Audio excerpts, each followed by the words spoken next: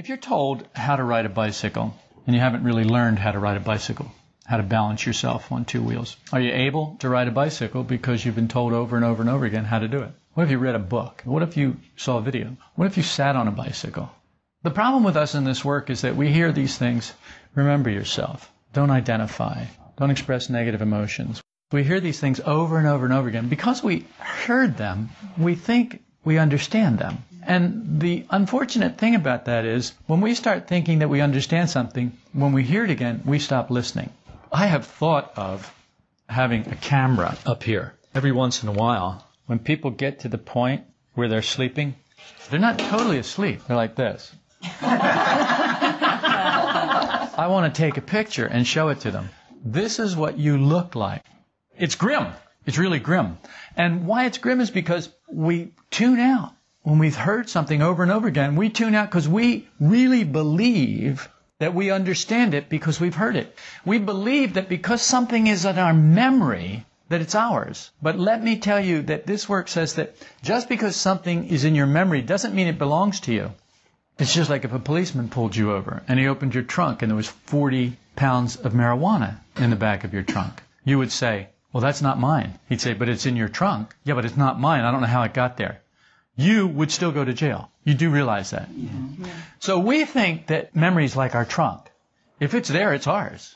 No, that's not the way it is. You don't get something just by putting it in your trunk, just by learning it.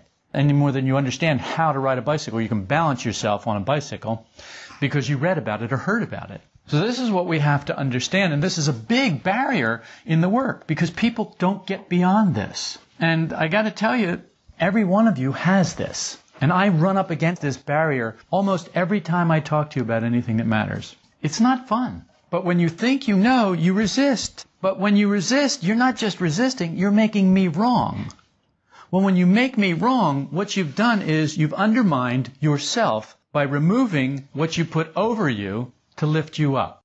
For you, I represent this work. When you bring me down to your level, what you have done is you have made the work null and void in your own life. Do you see that?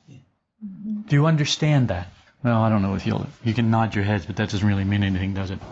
The mechanical part of the intellectual center, the work calls the formatory center or the formatory apparatus. Unfortunately, ordinary thinking, that's what we do, is all done by this formatory center, this formatory apparatus, this lowest, most mechanical part of the intellectual center that only knows how to think by comparison, how to think yes or no. So for that part of the intellectual center, everything is either true or false. True or false.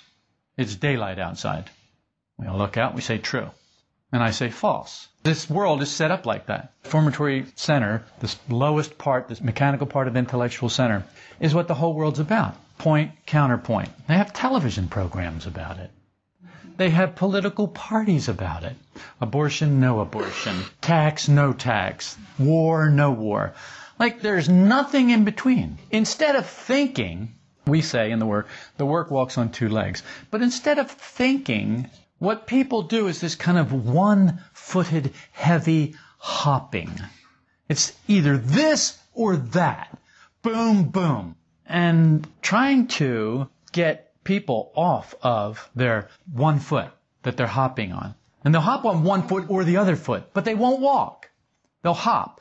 And then they want to justify their hopping. Like, well, hop if you want. Fine. Have a good time. But don't expect to be able to keep up hopping. Because you can't keep up hopping with someone who's walking. It just doesn't happen. Trust me, I know this from personal experience.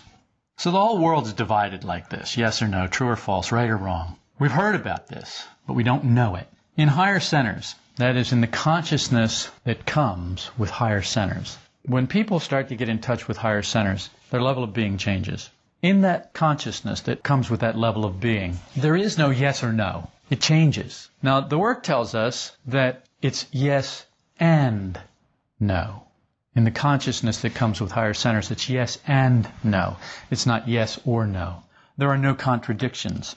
There's only a union of yes and no, which gives us something different. A third thing is all we can think. It's a third thing. It's the combination of yes and no. Yes, So if it was going to be an algebraic equation, it would be y plus n equals x.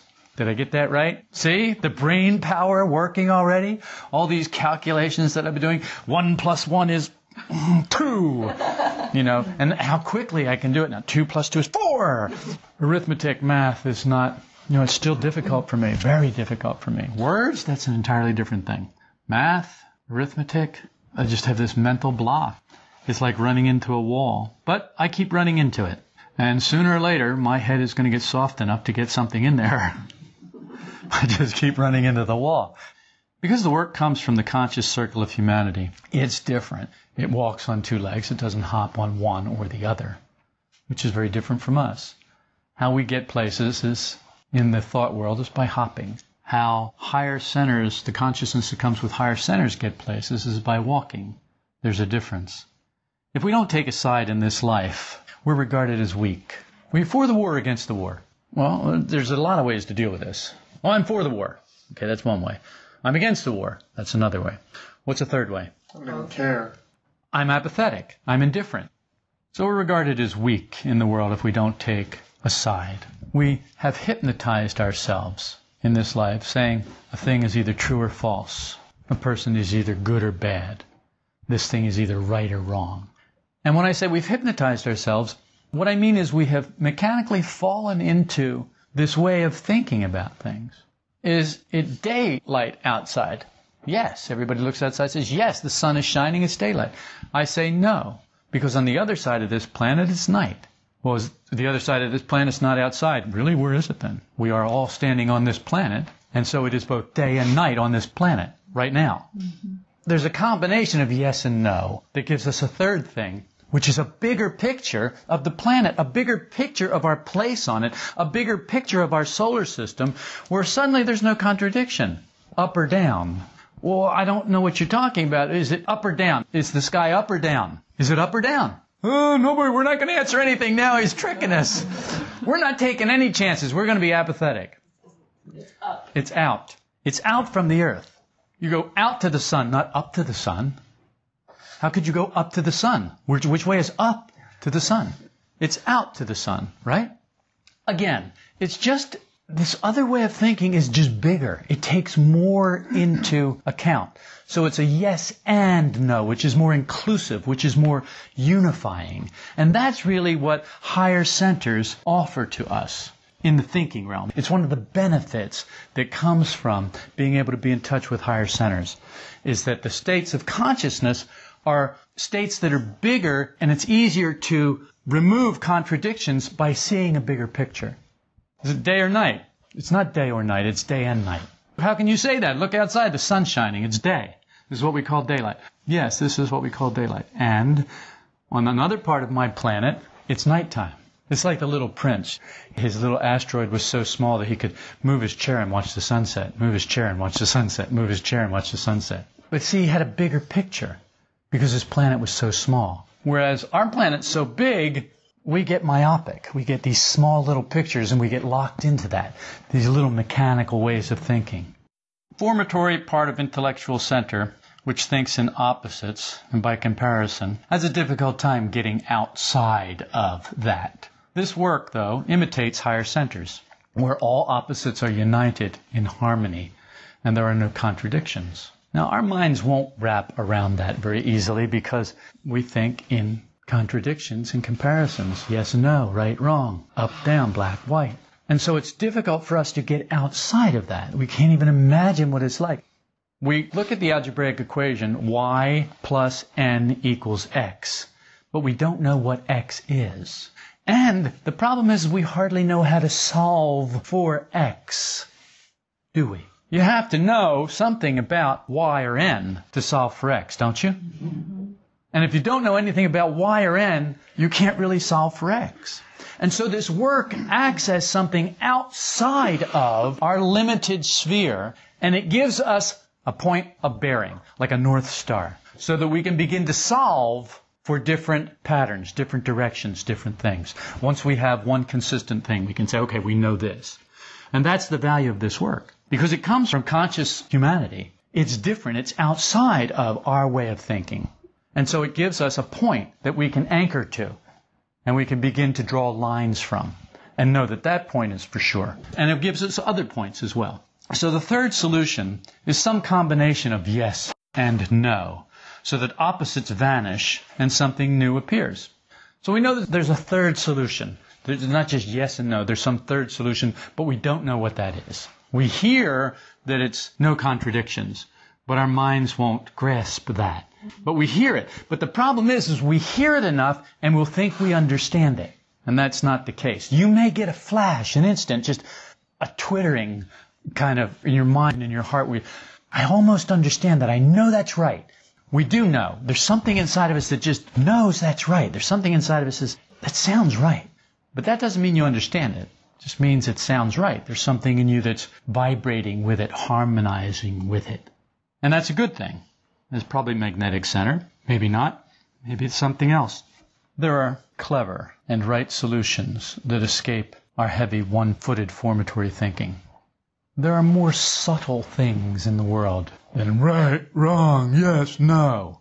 It's about this, it's about that. Yes, you can do this. No, you can't do that. There are more subtle solutions. You understand that. You understand that politics really is a science, not the crap that's practiced today with the two-party system. But statesmanship is a science. The science of compromise. The science of removing opposites and contradictions and seeing a bigger picture. Do you understand what I'm talking about? Mm-hmm. And we don't see a lot of that in our world today. Every once in a while we do. And somebody ends up winning a Nobel Peace Prize and then getting their head blown off. Because we all know that anybody with a Nobel Peace Prize deserves to be killed. Because we don't want any peace on this planet. Think about it. On our planet, we don't tolerate people who think with that third solution. We eliminate them. It's either or. Look at the Middle East, the Palestinians and the Israelis. It's either or. Where's the solution to that? And what happens to the people who come up with a solution? They're assassinated. Doesn't say much for the level of being of the race that populates planet Earth. But there are clever. When I say clever, I don't mean clever in the way that we usually mean it. We mean clever generally in a bad way. I don't mean it in a bad way. The Bible calls it wise, but it's terribly mistranslated.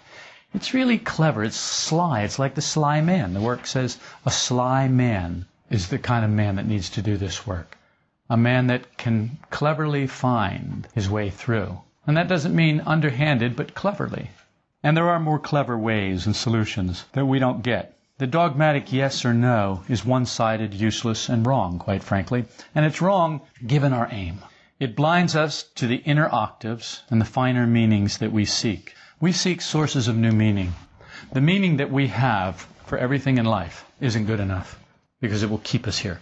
We have to have new meaning. We've got to get new impressions from somewhere. You understand? Seeing this whole bird issue as right or wrong, this or that, money or emotions, or money or people. We've got to have something beyond that. There's got to be something bigger than that. Because if there's not, then you're stuck on this heavy one-footed boom, boom. There's no way out of that in and of itself. You've got to get beyond that to get out of that. Flashes won't do. We want to become conscious in our daily life. You have flashes all day long, I don't care. It doesn't do you much good. Unless they serve as shocks that can help increase your valuation of the work so that you will apply yourself with right effort more often and then make progress. Otherwise, flashes are just more stuff that goes to imagination, that goes to self-justification, that goes to complacency, and we're stuck. It just becomes mechanical. Higher centers are only heard when the emotional center is purified of negative emotions. I know you've heard this a million times, but we cannot hear things. We cannot hear higher centers when we're negafied. When we're negafied. That's good, because negafied is negative and identified. So we're negafied. When we're negafied, we cannot hear higher centers. Good save. Good save, yeah. Actually, that's all invention is a good save. On this planet, we invent things by accident. We're under the law of accident. We're mechanical. We're negative. And we can't hear, and we can't come under the influence of higher centers because we're negative and identified. And the static of all that is so loud, we can't hear the stillness and the quietness and the soft voice of the higher centers. Think of the solutions that you come up with when you're negative. They're not very clever, are they? No. They're heavy-footed, aren't they? It's heavy-footed hopping, isn't it? There's no tiptoeing around anything when we're negative. We make bold, stupid statements that we can never live up to. Or that if we try to live up to, we really screw things up. We speak in these broad, slashing opposites. The pendulum has swung, and it's at its extreme, and we open our mouths. Right when we need to keep our mouths shut is the time that that pendulum gets over there to the extreme. We start singing our opera. Don't we? It's like Steve was telling me about the bird story the other day, and I thought, man, I've heard this song 1,000 times. I mean, it was the same old song. People are more important than animals. Right. I got it. So people are more important than animals, and money is more important than people. That's not what I'm saying. You're not listening. Yeah. I'm never listening when I'm disagreeing with you. Have you ever noticed that? No, I haven't ever noticed that. Okay. Well, that's obvious. But, sometime when you're not this negative and this identified, I'm not negative and identified. You notice when we're negative and identified, we're never negative and identified. They are, but we're not. You're the one that's negative and identified, not me. We are just ironclad nitwits. We've got it locked up. So it's like, what do? I keep trying. Because that's how you stretch. That's how you grow. That's how you find the third solution. You just try and get bigger than all that. You try and find no contradiction. You try and find the solution where there is no contradiction. That's your goal. You just try and not resist and back up until you fall backwards into a higher center. And that's how it happens. For me, that's how it happens. I don't know how it happens for anybody else. I just let go until I fall into a higher center. I find myself there and it's like, oh, it's like this. Now, that doesn't mean you're there, but it doesn't stop you from thinking you are. I've noticed that as well.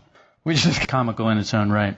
We can't live by how the pendulum swings. These eyes at either extreme of the pendulum swing, they try to tempt us to make impossible, violent decisions that we can't keep. In the little world where you don't tell anybody about these things, that can exist. So your pendulum can swing in this little space. But if you bring it outside into the wind and into the light and into the world where other people can see it, then it can't swing quite as far because you become more conscious. And if you can become more conscious, you then can limit the swing of the pendulum. You actually have the power through a force of will to limit the swing of the pendulum. And to determine, even when it's at this extreme or that extreme, not to speak. Don't speak at those times. Shut up. That's called inner stop. You make inner stop. So inside you say, no, I will do nothing at this point, and I will do nothing at that point. The only time that I will allow myself to think about talking is when I'm at the middle. But I'm not there very long. No, not only that, we're not there very long, but we sleep through the middle part of the ride. The only time that we're awake is at this extreme or at this extreme, as a rule. But through the whole middle, we sleep. It's so boring. But boy, give me that high of the roller coaster, or give me that low of the roller coaster. I'm awake then. I'm screaming then. Wah! This is really fun. I'll pay to go back on that one. Think about the lines at Disneyland and Magic Mountain for those nut job rides of extremes. That just is an outpicturing of how we live our lives inside. See, it's only in the middle that anything can be done. And we forget that. We forget that it's only in the middle part of this pendulum swing that anything can be done. And that's the part where we need to be conscious, but that's the part where we sleep. And we're conscious at either end. Don't listen to the eyes at either extreme. If you're unconscious, you'll say yes to all the moods and impressions of like or dislike. There's no question of yes or no if you're unconscious. So what does that mean? If you're unconscious, you'll say yes to everything. There's no question of yes or no. You'll say yes to everything. So somebody comes in and they go, well, you're a stupid idiot. You'll say yes to that. Oh, yeah, I'll show you. You said yes to it. Somebody comes in and they go, oh, man, you're looking great today. Did you get your hair cut? Is that a new suit? What's up? You say yes to that. There's no question of yes or no. You say yes to it. When you're unconscious, you say yes to everything. You accept everything. You identify with everything. It's only when you start to become a little bit conscious, you start to wake up a little bit, there's a yes or no. Somebody comes in, you stupid-looking jerk. I can't believe you're wearing that. I'm not taking that. That's his gift. You've said no to it. But still, you see, we're still in that yes or no thing. Working on yourself. Let's say you notice an impression of dislike regarding some person. You say no to that inner state that comes with that. That person. Somebody brings up that person. Saddam Hussein. He's a jerk. I hear they're going to hang the guy. Connie told me the other day they're going to hang him. I said, that is a travesty of justice. They're going to hang the guy. This is political. This is ridiculous. I mean, it's really absurd. I don't expect anybody to understand that. And some people may. But it's going to be in the yes or no. People are going to be yes or no over that, aren't they? Mm-hmm. Yes, hang him. No, don't hang him. Capital punishment is wrong. Capital punishment is right. I'm not saying either of those. I'm saying that the political machine of this planet is a travesty of justice. That's what I'm saying. I'm saying this in such a bigger way. Saddam Hussein, it has nothing to do with what I'm saying. Step way back to the level of the solar system or to the level of the galaxy and look at it, where it's not day or night, where it's not up or down. Well, if you step back far enough, there is no day or night. There is no in or out. There is no up or down because it's too big. Step back far enough and you begin to see things that you couldn't see when you were up close like that. So you notice this impression. You don't like this person. You have some negative impression. And so you say no to it.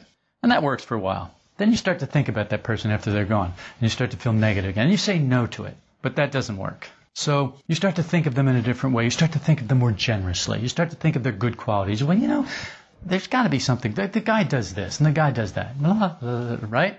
You understand what I'm talking about? This is what you do, isn't it?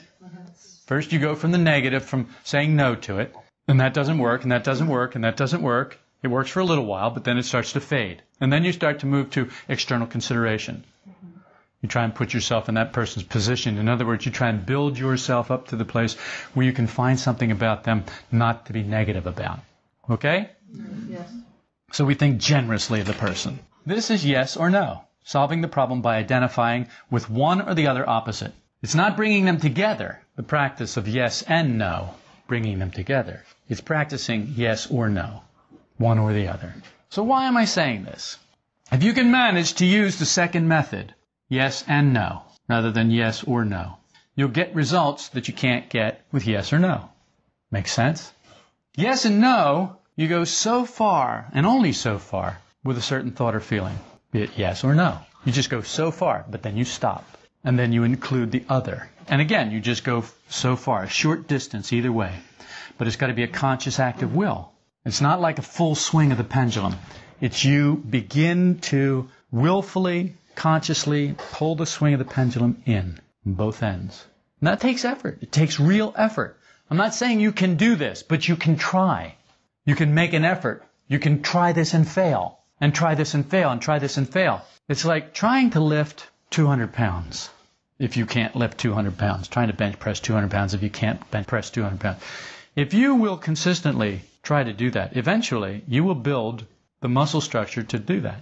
If you are anywhere close to being able to do that. What I mean is, you're not going to get a 2-year-old to do it, but cut me some slack here. When we observe ourselves in the right way, we begin to include the dark side of ourselves. The side that's in darkness that we talked about. Was it last week? We talked about last week. And so we change our feeling of I, knowing for a fact that we are both yes and no in regard to everything. You got to see the power in this. There's an incredible power in this. When you begin to see all of what's in you, when you begin to really know yourself and embrace it and include it, you become more powerful. What about all that bad stuff? All that bad stuff is only bad in comparison. Once you have the power, you can pick and choose. So I'm not sure if we're done with this. We may talk about this again next week. Depends. I don't know. Because this is a good place to stop. So we're stopping now. But I think there's more to this.